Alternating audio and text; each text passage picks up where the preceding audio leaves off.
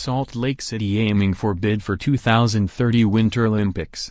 Salt Lake City, App, Utah officials studying the possibility of Salt Lake City making a bid to host another Winter Olympics said Monday they would rather host the Games in 2030, but could be ready if they're needed for 2026.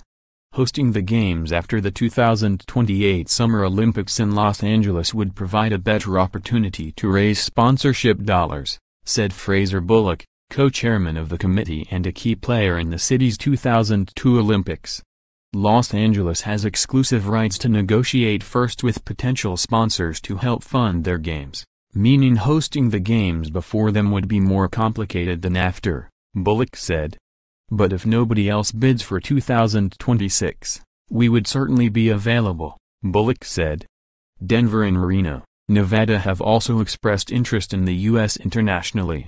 Cities considering making a bid include Sion, Switzerland, Calgary, Canada, and Sapporo, Japan. The Salt Lake City Committee held its second meeting Monday, discussing in broad strokes budget, venues, staffing, transportation and environmental issues.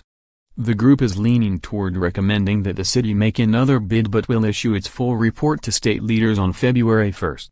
It will include a budget estimate and other detailed plans. Salt Lake City's pitch would be centered on being able to host the Olympics for less money than other cities by using existing venues.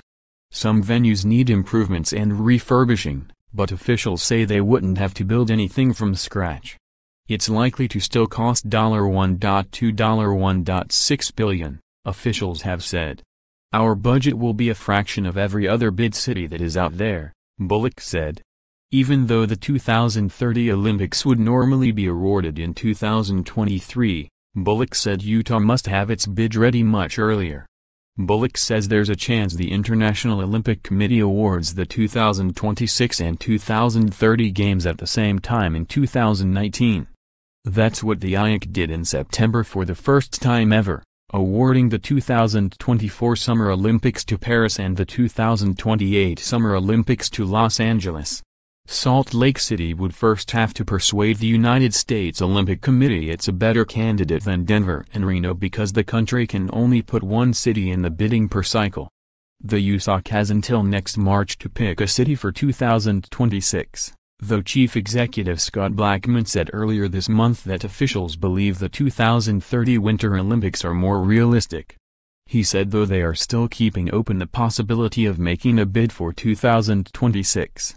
Denver, which famously rejected an offer to host the 1976 Winter Olympics, has assembled a committee to take a tough-minded look at whether the city should pursue a bid for another Olympics.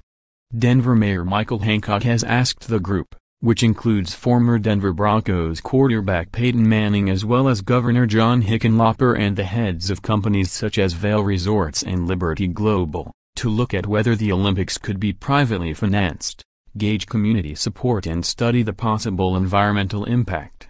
Among the international cities with interest, Bullock said he thinks Sion, Switzerland, is the best candidate.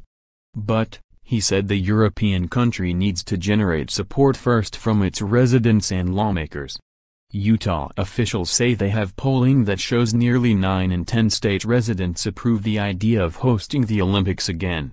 Utah Governor Gary Herbert thinks Salt Lake City should make the bid, saying that the state still reaps benefits from hosting the 2002 Winter Olympics, which not only brought billions in spending but invaluable exposure.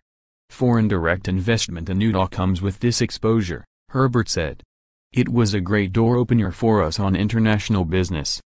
If Utah officials decide to bid, they may have to answer questions about a bidding scandal that marred the 2002 Games and resulted in several International Olympic Committee members losing their positions for taking bribes.